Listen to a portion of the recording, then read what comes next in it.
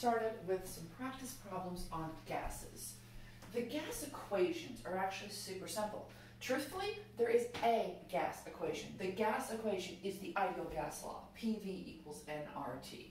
All right, you know from the other videos, P is our pressure, V is our volume, N is our number of moles, T is temperature, and R is the ideal gas constant. My preferred ideal gas constant is 0.08206. That's in liter atmospheres per mole Kelvin. Those are the units that I think are the most standard for chemistry. So when we're using the ideal gas law, the units of the constant are going to help us out because they're going to remind us that in order for these units to work, in order for this equation to give the right answer, our pressure has to be measured in atmospheres. Our volume has to be measured in liters. Our number of particles has to be measured in moles, and our temperature has to be measured in Kelvin.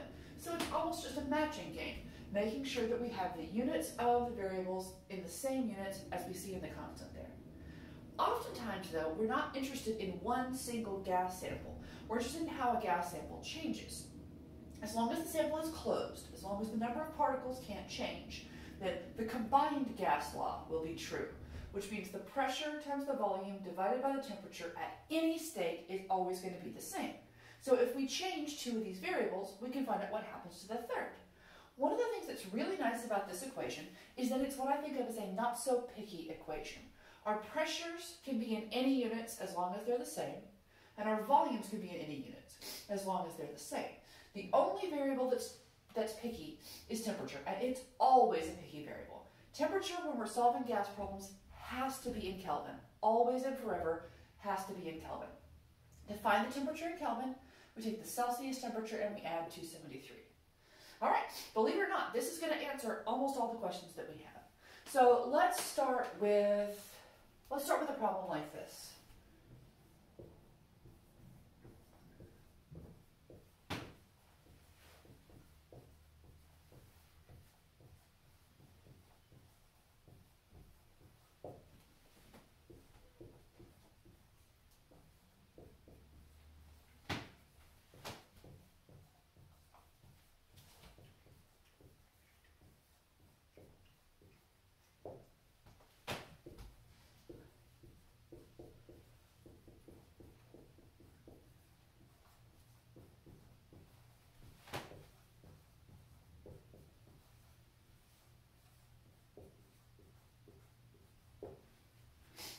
A gas sample has a volume of 1.1 liter at a pressure of 750 torr.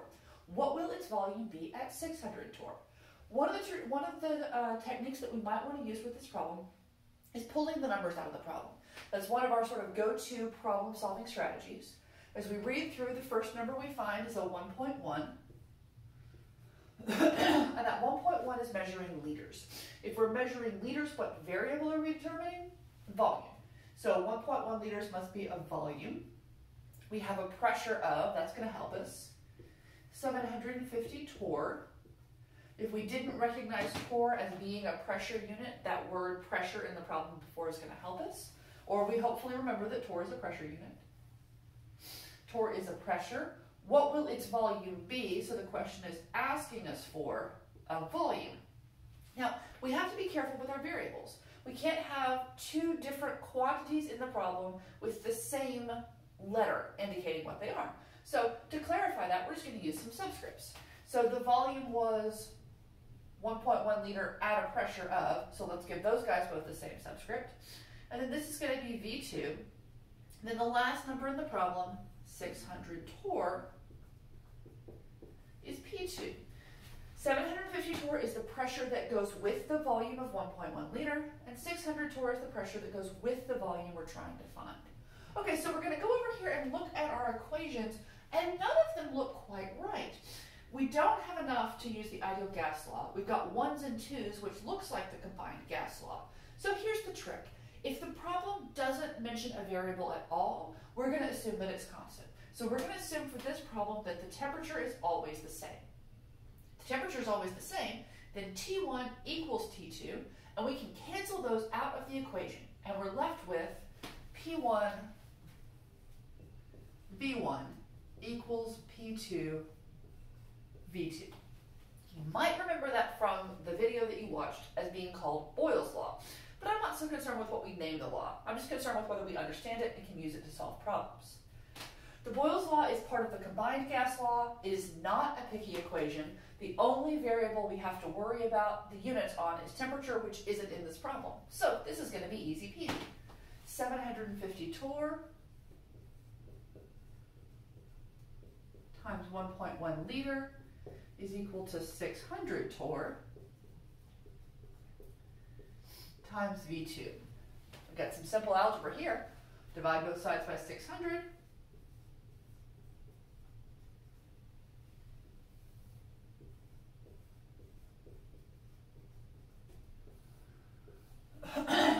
All right, while I grab a calculator, I want you to think for a second. Do you expect this pressure to get bigger or smaller? Do you expect this pressure to get bigger or smaller?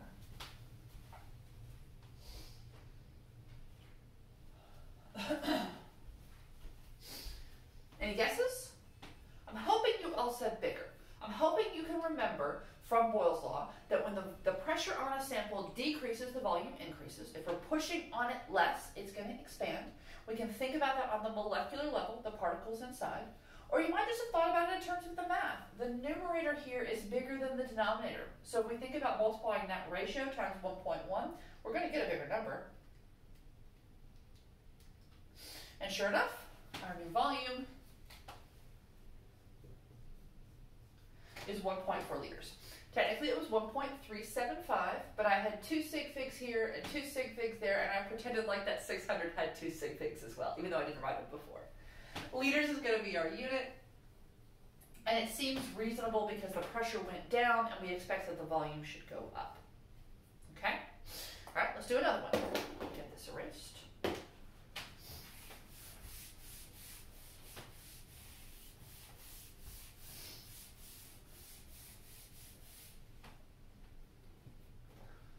All right, a different gas sample.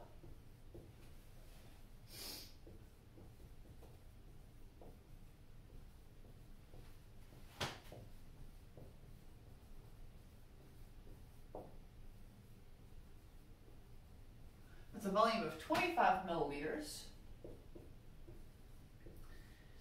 at 20 degrees Celsius. If I lower the temperature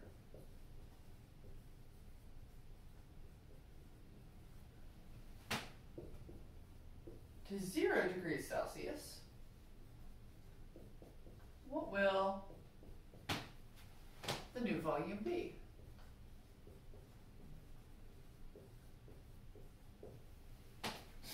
The gas sample has a volume of 25 milliliters at 20 degrees Celsius. If I lower the temperature to 0 degrees Celsius, what will the new volume be? Okay, so let's pull the numbers out of the problem. That worked pretty well last time. We come to a 25 milliliters. Again, milliliter is a measure of volume. And we have 20 degrees Celsius, which is a measure of temperature. If I lower the temperature to, here's a new temperature, 0 degrees Celsius. So this must be a T2, and this was a T1, and this was a V1. And I'm looking for what the new volume is. I'm not always solving for V2. I just happen to have it in 2 problems in a row. Okay, so we're looking for an equation. The one that has 1s and 2s is the combined gas law. But what variable are we not mentioning in this problem? We're not mentioning pressure. So we're going to assume that pressure is constant. When pressure is constant, P1 and P2 are equal. We can cancel them out of the equation. And we're left with V1 over T1 equals V2 over T2. And this one is called Charles's law. But again, the name of the law isn't the thing that I care about. All right, let's start imagining plugging these numbers into this equation. And whether you're writing it down or just sort of looking at it at the board, I hope that you run across this problem pretty quickly. Which variables are in the denominator? The temperatures. But one of our temperatures is what? 0. Can we have a 0 in the denominator? Our math teachers will tell us that we can't, or if we do, it's undefined. So what gives here? Can we just not solve the problem? No, we've forgotten. Temperature is what kind of variable? Temperatures are picky variable. Temperature always has to be converted into Kelvin. In fact, if I'm solving a gas problem and I see a Celsius, I'm going to change it to Kelvin right away. So this is going to be 293 Kelvin, and 0 degrees Celsius is 273 Kelvin. Now that we've fixed the units on temperature, we're ready to solve the problem. Do we have to do anything with volume? Nope, because volume is not picky. 25 milliliters divided by 293 Kelvin is equal to V2 divided by 273 Kelvin. To get the V2 by itself, we know how to solve this algebra. We're going to multiply both sides by 273 Kelvin.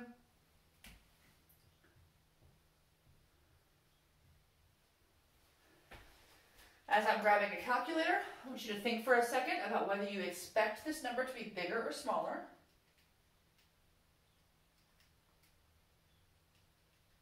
Did you actually think about it, or are you just waiting for me to give you the answer? The volume that I get is 23.5 milliliters. The volume got smaller, but only by a little bit. So the temperature went down. The temperature got cooler. Volumes get smaller when temperatures get colder. So that is what we would expect. And again, we're multiplying by a ratio that is a small number over a larger number. Sometimes we're going to have to solve these problems where what we're looking for is in the denominator, where we're trying to solve for one of the temperatures instead of solving for the volume. Some of you will just breeze through that algebra, but some of you that's going to give you a little more trouble. I want to remind you about a technique from algebra that you know, but that might come in handy here, which is to cross multiply. So if this equation is true, it is also true that V1 T2 equals V2 T1. You guys know this from algebra, and we could rearrange it by multiplying both sides by the t's. It would be fine. But occasionally, if you're trying to find the temperatures, it can be nice to get rid of all of those fractions, to get everything all in one line, and then the algebra is easier for us sometimes. All right? Let's do one more.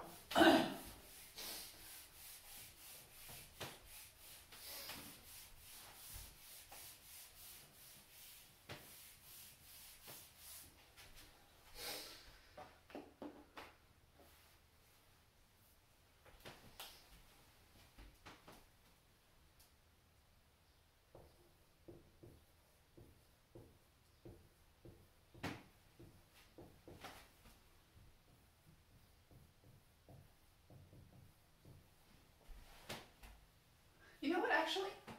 No, I didn't. Never mind. We'll just go ahead and do this. A gas sample occupies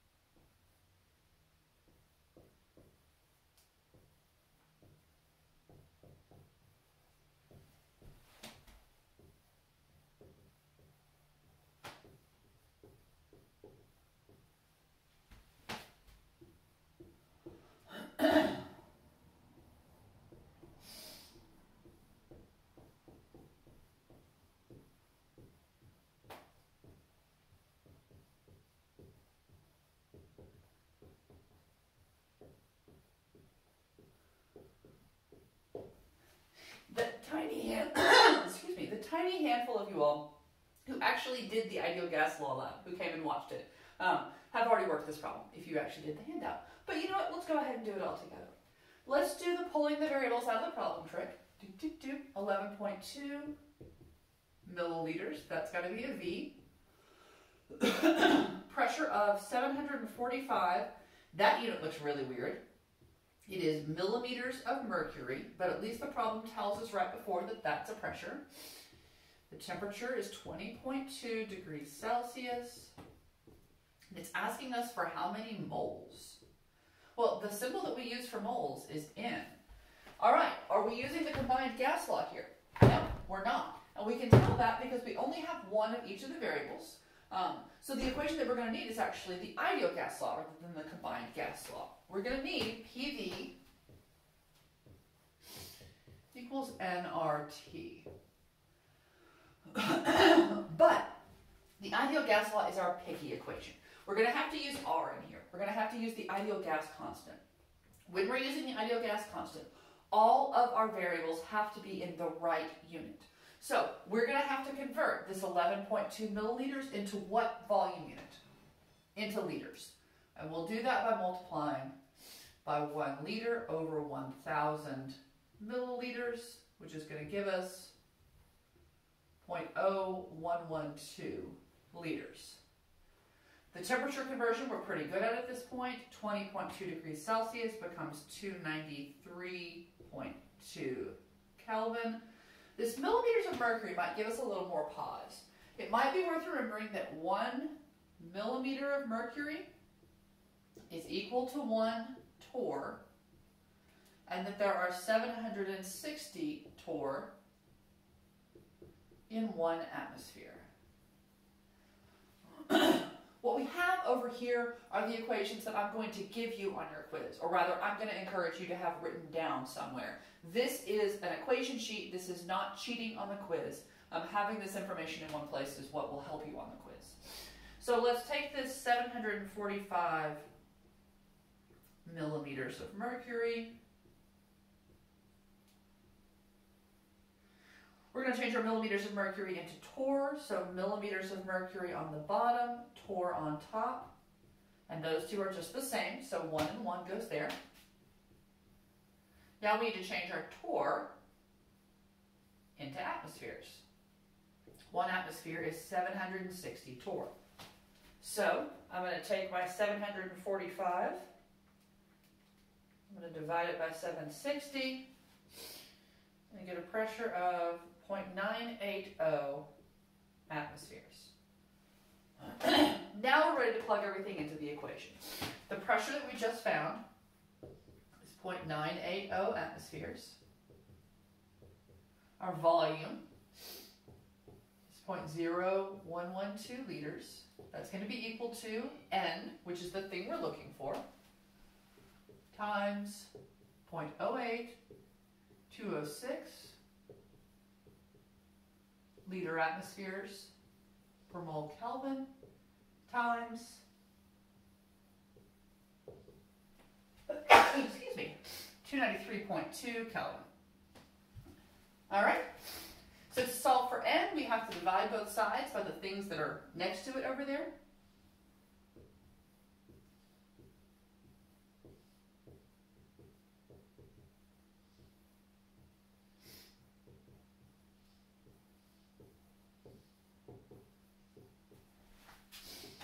Be a little bit careful putting this into the calculator. Be sure that you don't multiply this fraction by 293.2 instead of dividing by it. That's an easy mistake to make.